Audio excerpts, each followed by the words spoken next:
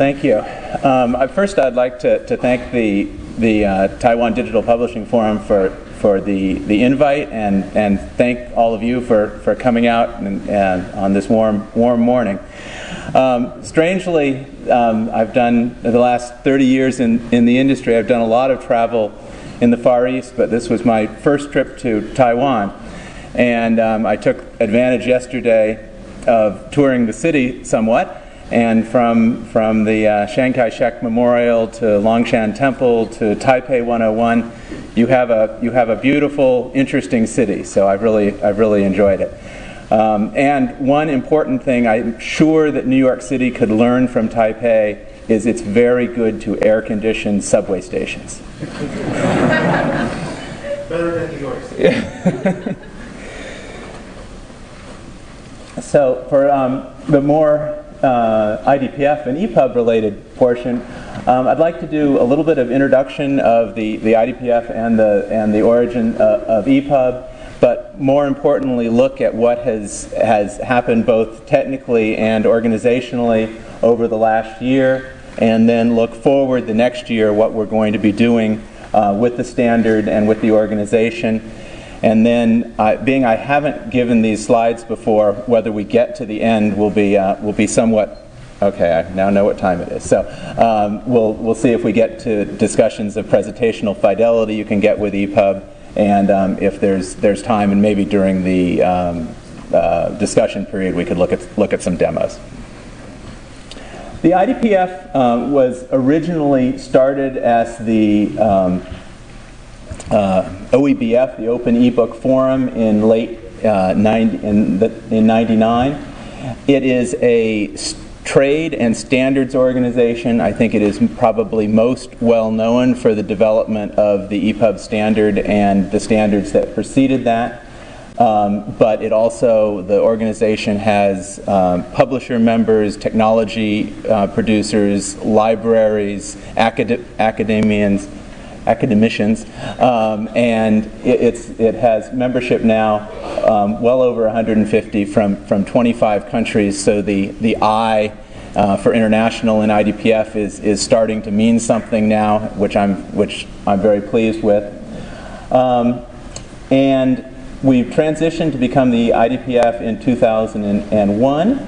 Our first standard, which you may be familiar with, is OEBPS, the Open eBook Publication Structure. The first version of that was completed really largely by the three technical initial members, Softbook Press, Nouveau Media, and Microsoft, and that sort of pushed we pushed those into the organization and started accumulating more members and more technical contributions. The first significant update and the version that was to some extent implemented, widely claimed to be implemented, not implemented too consistently, was the 1.2 version of the specification in 2002. And then by 2005, the IDPF was aware of problems in the industry, largely due to how spotty the implementation of the 1.2 version of the standard was. There were a number of vendors who claimed to implement it. Some were close, some were very far away. And so you had a publisher to bring a ebook onto the market had to generate .lit format for Microsoft and PDB format for Peanut Press, or what became eReader, and IMP for Gemstar, and PDF for Adobe. And so it was still very expensive for publishers to bring their content to the market. And so the IDPF realized that probably the easiest thing to solve there was to drive toward a single standard that the publishers and conversion houses could do one conversion and put the content out to the distribution and sales channels.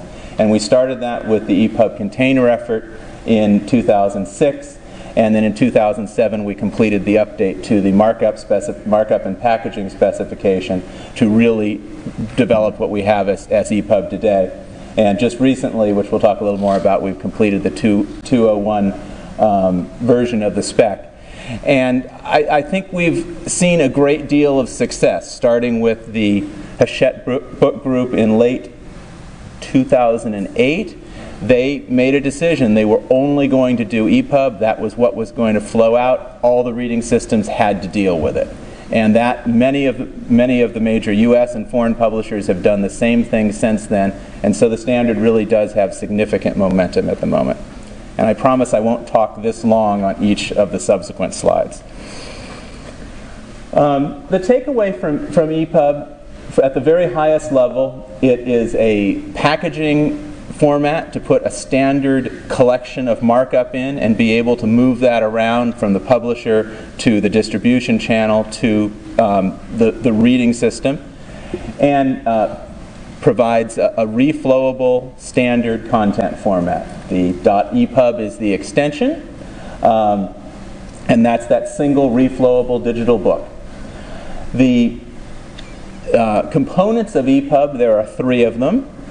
The container itself is the open container format, that OCF. The markup and packaging, the packaging format is OPF, the open packaging format, and in OPF you describe the reading order, the contents of the publication, and provide navigation information. And the markup of the content is the open publication structure, which is OPS. And that, at the current version of the standard, is generally implemented as XHTML markup, though DT book is also allowed. And so simply, EPUB is an OPS OPF publication packaged in an OCF container. And generally, as we did the development of these standards, we strive very hard not to invent anything we didn't have to invent. The container is basically zip with some additional rules. The markup is XHTML with some e-publishing extensions. And the OPF, the packaging format, is new, and I think a significant portion of our work, in that it has been adopted by other standards as well, DAISY amongst them. I won't really belabor this slide, but I think the concept of an EPUB reading system is important. It's a very broad definition, and which is significant in that it is not required, though it's nice, that you take an EPUB file all the way out to, say, a consumer device that someone might hold in their hand. But it is also feasible to take EPUB at the very other end of a publishing system, which is what, for instance, Amazon does. Amazon takes in EPUB from the publishers, and they script it to something that's not very EPUB-like, and they deliver that to the reading systems. And so technically, you would say that Amazon is an EPUB reading system, because at the very far end, they accept it on the inbound side. Something like Apple, they ingest EPUB, and they deliver EPUB all the way to the iPad through iBooks for reading. So there's a great variance on what constitutes an EPUB reading system. So I felt required to do a few vaguely technical slides on the 3-letter acronyms.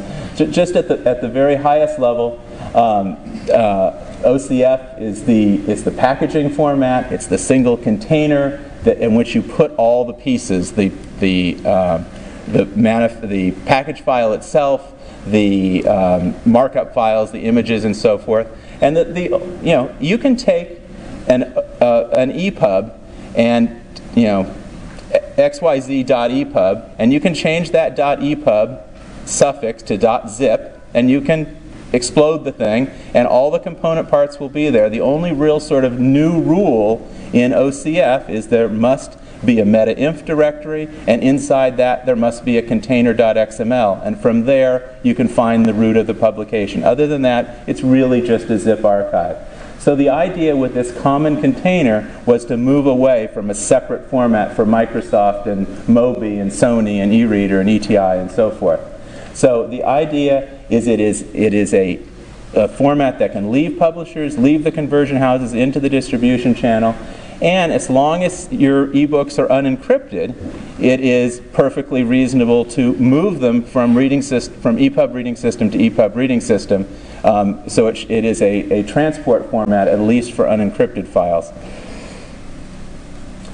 The other two three-letter acronyms, OPS, OPF, the packaging format and the markup format, as I mentioned, these were where we are in EPUB, they were fairly constrained enhancements to the previous version of the specification. We focused with EPUB 2.0 on enhanced presentational fidelity, and I'll have some demonstrations of that subsequently. Enhanced navigation with the advent of the NCX requirement, and NIMAS compliance, which is probably only relevant in the States, but it is for an accessibility.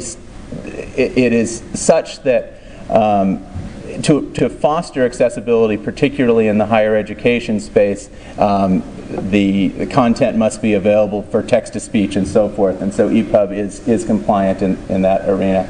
It right now has wide industry adoption, definitely in the States, and in Europe, I certainly realize there is work to be done to make it completely viable in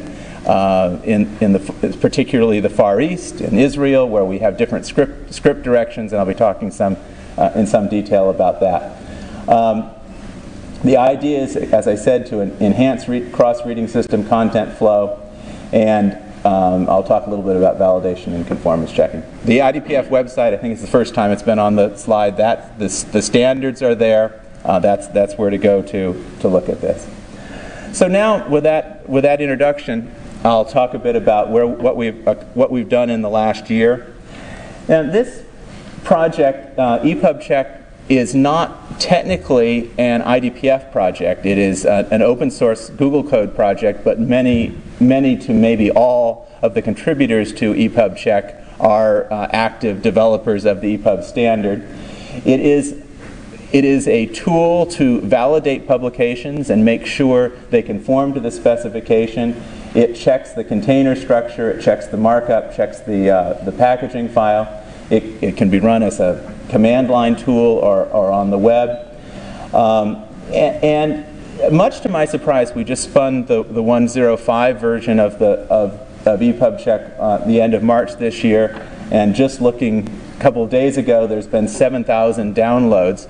I mean, this isn't a tool that a consumer downloads for fun. I mean, this I think is an indication of the number of people who are giving serious thought to trying to create good EPUBs, and this is a step toward having that cross-reading system compatibility. You can look at an EPUB and determine whether it is at least correct, and that the reading system should be able to deal with it. That's the URL for the most recent release at the bottom of the screen there.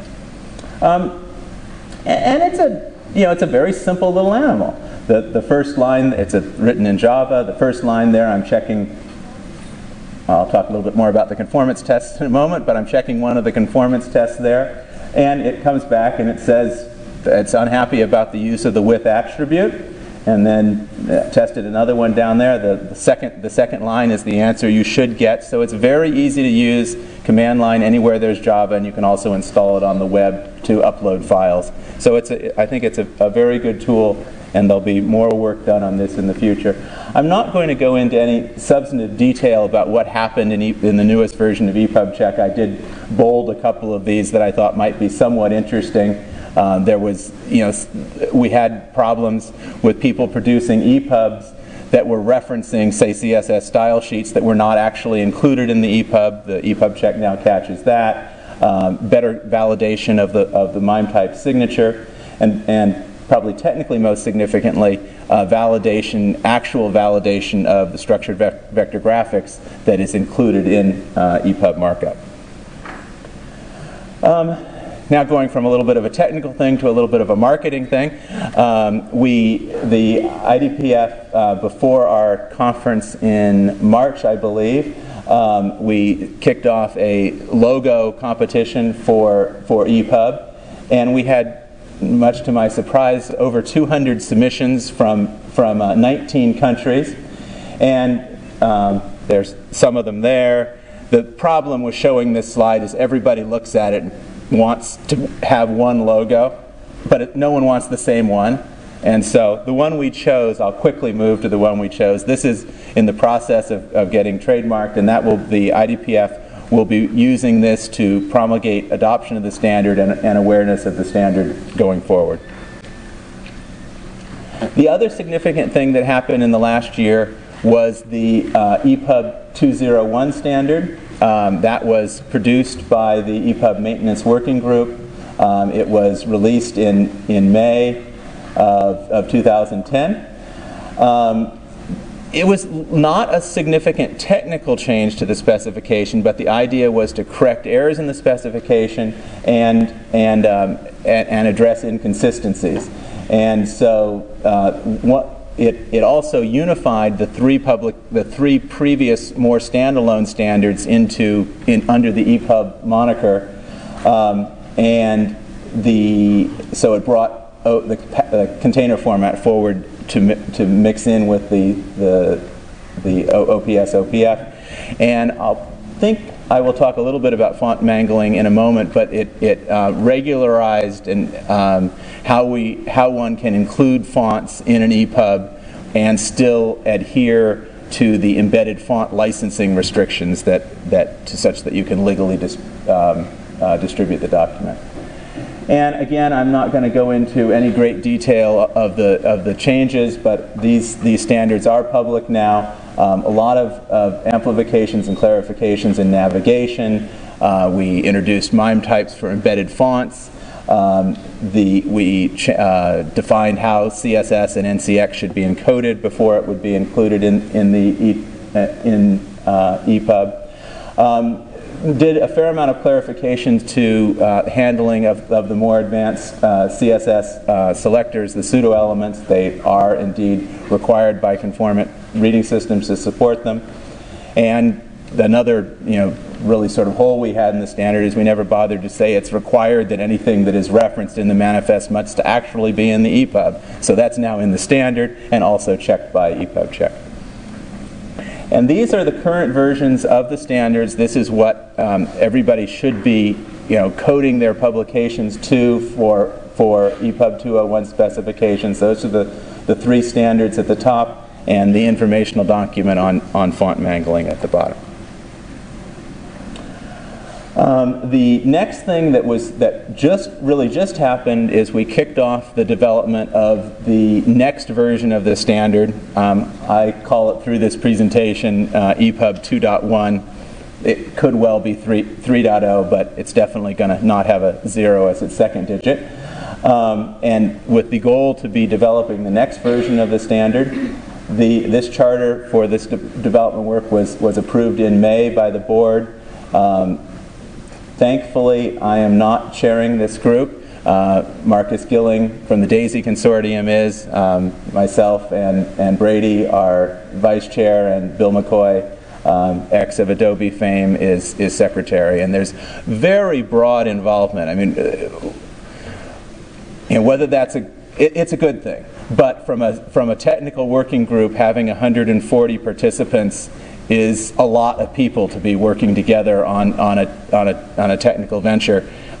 It's going well so far. From the 2.1 charter, I'm going to just hit on a few of the top level things that are being worked on in this version of the specification. Support for rich media and interactivity is at the top of the list. So audio, video, probably HTML, 5e, JavaScript interactivity, because right now these are not core media types in EPUB, and so there are reading systems that can do some of this. But if you start putting this in your EPUB, then you start coding to the particular capabilities of individual reading systems, and that gets back to creating lots of somewhat different EPUBs, or putting a switch statement or whatever in your EPUB. And we want to, with this effort, we want to try to have these advanced features again get to cross-reading system support. One that I suspect is of significant interest here is enhanced global language support, with particular emphasis and particular high level of participation on top to bottom, left to right writing order. And there, Japanese, Chinese, but also Hebrew and Arabic. I'll talk a little bit more about this. I'm just really pleased at the level of involvement from the Far East, lots of involvement from Taiwan, and Japan and Korea, and we're certainly reaching out for others in this effort. There's a lot of interest in using EPUB for beyond standard, more beyond trade books, getting into magazine and newspaper support. The format works actually quite well there today, certainly in the newspaper space, but augmenting it with more article level metadata is something that will likely be in this next version. Enhanced metadata as well, figuring out how to incorporate things like Onyx feeds, navigation enhancements, likely support of mathematics, particularly interesting in the textbook space, figuring out, this is all very well and good to put something like MathML on a slide like this, but we have to be cognizant of it's hard to do MathML, and so you don't want to. How do you not burden the low-end reading systems? And so that's some of the things that we're struggling with. Enhanced annotation support, how you move in a standard way annotations from one reading system to another, is also an area that we're looking at. Page level layouts. One of the beauties of EPUB is it's a reflowable format. You take it from a big reading device, it has fewer pages, probably, if you're paginating, than a smaller reading device. But if you use the really advanced layout features of EPUB, you can make an EPUB that only looks good on an iPad because you've placed everything exactly by knowing how big an iPad screen is. And you take that to an Android phone, it's not going to be very pretty. And so we're looking at ways that you could potentially have a reflowable version of EPUB and then maybe multiple pre-paginated versions, or at least pagination hints, all encoded in an EPUB. And there's various approaches for that. And improve alignment with web standards. And we have some challenges there. HTML5 is not done. CSS3 is not done. But we certainly don't want to be in a position of dreaming up new markup, new technologies when there is good technology to borrow from, and how we balance referencing things that aren't complete yet is one of the challenges as we go through this effort. Okay, that's the past year. Now moving forward, from an IDPF organizational standpoint, the idea is to do better from an outreach standpoint. Focus on outreach, adoption of the standards, and marketing of the standards. The EPUB logo will play a role in that. And if you've looked at the IDPF website, it does look like it was designed 10 years ago, probably because it was designed 10 years ago, and we expect to move that forward. There will be a new version of EPUB Check. This I can't say as a fact, being it is a volunteer effort, but there is work going on there. The next significant piece of work that hopefully will get done is CSS validation, additional performance checking, and bug fixes. So that's just an ongoing effort. Now, I think most interestingly to this group is where we are with the EPUB 2.1 effort. We had our first face-to-face in New York, large face-to-face meeting in New York a couple of months ago. And at that meeting, you had the players that were involved in, publishers and technology producers and others that were involved in the development of the previous standard. But we also welcomed to that meeting representation from both Google and Apple, two high-profile recent adopters of the EPUB standard. So we're having broader participation, which is very, very pleasant. We did in New York divide the effort into various subgroups working in parallel. That list of everything we're trying to do in EPUB 2.1 is more than we could possibly do if we were all working as a large group.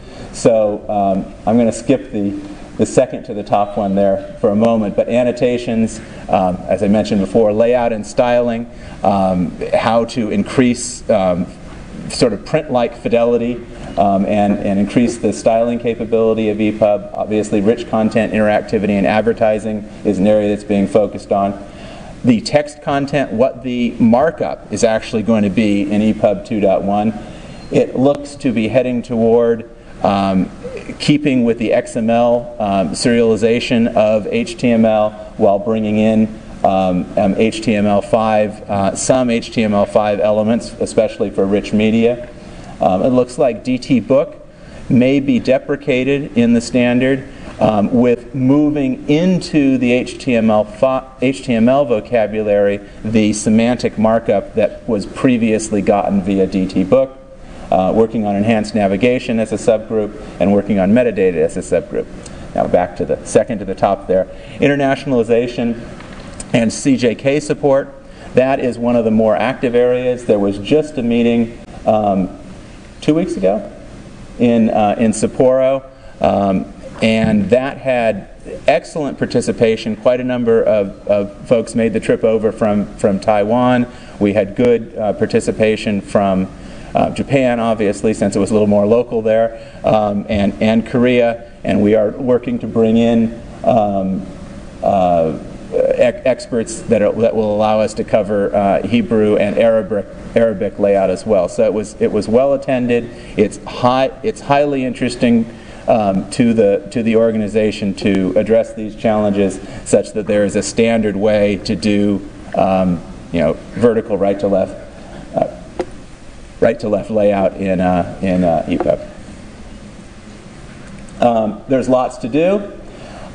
Really aggressive schedules. The idea is to have a first, probably not complete draft later this year, with public drafts early in 2011, and submitted for adoption by the middle of the year 2011. I mean, that seems like a long time, but there's, with this number of people working and this amount of technical areas being addressed, so I would encourage folks who are interested in making technical contributions anywhere in the specification, but particularly in the Enhanced Global Language Support area. It's not a closed club. We are interested in more participation. So here's who to talk to as far as joining the group. The other area I'll talk a little bit about is, this just went up for review in the maintenance group as I was sitting in the airport in LA looking to fly here. I hit the send button on this message, and this is the first cut at what hopefully or may become an EPUB conformance test suite. And this is addressing the concerns largely raised by publishers in the U.S., the American Association of Publishers, but just industry-wide, in that there are a whole number of EPUB reading systems out there today, and some of them do a better job of rendering EPUB, particularly complex EPUB, than others. And so the idea is to produce a test suite that we can run. Reading system vendors can run themselves against their reading system and determine where they need to make improvements to bring their reading systems up to standards conformance. And we've relied heavily on work done at the W3C, but then also done additional tests. There's, I think, maybe 300-ish tests in there so far, and they're all very simple. This test just tests that a PNG image works. And they're all like this, sort of very simple 1 or 2 or 3 page output and that describe what should be there. And then, that's sort of the downside of this approach, is a human actually has to look at it and see whether the output is there. It's very hard to do this mechanically. At least we haven't, maybe some brilliant things will happen there. But this is a step in that direction, and I hope to have that there'll be significant participation in bringing this conformance testing forward this year. Now I'm going to talk a little bit about presentational fidelity of EPUB, just the things that you can do with a really conformant reading system. Obviously there's XHTML tables. Hopefully tables are used not for making things pretty on the page, but for presenting tabular data. If you're looking to make things pretty on the page, that's what the CSS box model is for. Your margins and padding and displays and floats and all of that good stuff. CSS visual model is there. CSS paged model is there. Widows, orphans, breaks, so forth. A lot of control of fonts, including embedded fonts, embedded objects, the core media types, PNG, JPEG, GIF, and SVG is there. It's on the bottom. and you can use embedded objects to embed more advanced media types. That would be the right way to put in video with a fallback to an image if a reading system couldn't do the video. I mentioned a little bit about embedded fonts. That, again, that's the specification, but it allows you to put fonts that you don't expect to be in a reading system actually in the EPUB. I have to confess I am not a Hebrew reader, but I believe that is roughly correct, in that Hebrew, in an otherwise left to right flow, the Hebrew itself is flowing right to left, and so that would be probably an embedded font, at least in this example. And I think one other area is that just to, EPUB, even the current version of the specification, you can do pretty things in. You can do rich content, complex formatting and complex styling with the required media types, and then, as I mentioned, the extensions with fallbacks for, you can either have embedded objects or additional XML files, and that's the way to put in video or audio or Flash or HTML5 and so forth. So the standards right now support a great deal of nice-looking content, but how well you can lay out content is certainly the most important piece. So I'm going to just go quickly through some slides here. Obviously, picture books like manga are very easy. It's the easiest EPUB in the world, a book full of JPEGs. But the one little wrinkle there is you probably want to page a manga book from back to front rather than front to back, and that would be a reading system extension of some sort. But the content itself is certainly perfectly viable. This is a very uninteresting looking cover, but this hopefully is really an SVG, because there are curves there and lines and so forth, and this is the type of image that it might really be good to be able to zoom and have it retain its crispness. So advanced graphics, including SVG. Reflow of text, that's sort of the absolute most basic from a paginated reading system. I think you'll note in this example that the margins on the right, I mean, this is just CSS styling. The margins on the right got smaller as we increased the font size to such that keeping the sort of optimal amount of text on a line. And then if that got sufficiently small or sufficiently large, you would note different behavior of the drop cap. But that's all just CSS styling. And, well, there's no hyphenation there, but that was just lucky, because it's justified hyphenation, certainly could be there. There's some hyphenation. So with the content on a smaller device, it went all the way to the edges of the device to try to get the maximum amount of text on the lines. Very simple table, or hopefully not actually a table, but table of contents in this perspective with links. A little bit more from the global language and text flow perspective. In the one on the left there, that is obviously top to bottom with right to left block progression. Now, the thing that's sort of interesting about that's a project that we did with NTT and Nikkei in Japan, and we did implement a piece of CSS3 to do that sort of layout, but a piece of CSS3 that is subsequently changed to do that piece of layout. But the interesting thing there is, if a reading system doesn't know how to do writing mode and block progression, which would what you would need to encode that, the reading system should lay that out left to right, top to bottom, and a Japanese reader, or should, not picking on Japan, but this is the only piece of sample content I had in this area.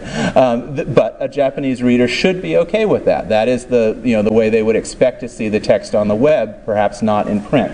So this would, being able to have this sort of layout be a standard part of the next version of EPUB is certainly something I expect. And the one on the right is arguably a little bit simpler, but there you note the interspersing of left to right flow, albeit a very politically incorrect piece of Hebrew, with the Hebrew flowing right to left interspersed. Interesting layouts, that there's running headers and footers, number of columns changing as you increase font size. That's sizing columns in M's rather than in absolute. And then this is sort of either really interesting EPUB or really bad EPUB, in that this was laid out to a particular device and a particular device size, with all these boxes floated around and positioned. And it's great. You can indeed do that in EPUB, and it's kind of interesting, but then you get into having to have a lot of rather complex CSS such that this doesn't fall all over itself on a device that's not this size. That particular image there in the top there is actually an embedded EPUB and has a slideshow embedded in it.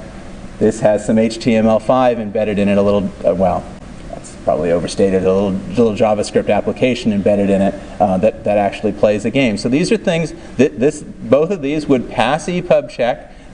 You start using the more advanced features, you do things specifically for the reading system, which is what we want to move beyond in the 2.1 version of the specification. So I think that basically the idea is to enhance our rich content support. There's a fair amount you can do today. I think we will be adding, at the very least, HTML5 islands for interactivity, whether that's iframes or objects. How we will do sort of in the wild scripting that might alter the DOM is one of the active areas of discussion. But I think as we move forward with more advanced content, we have to be very careful of punishing less capable reading systems. We want to still make EPUB renderable on lower end reading systems without a great deal of power that you don't have to plug in. And I think we have to balance that going forward. So I think we're right on time now. So thank you.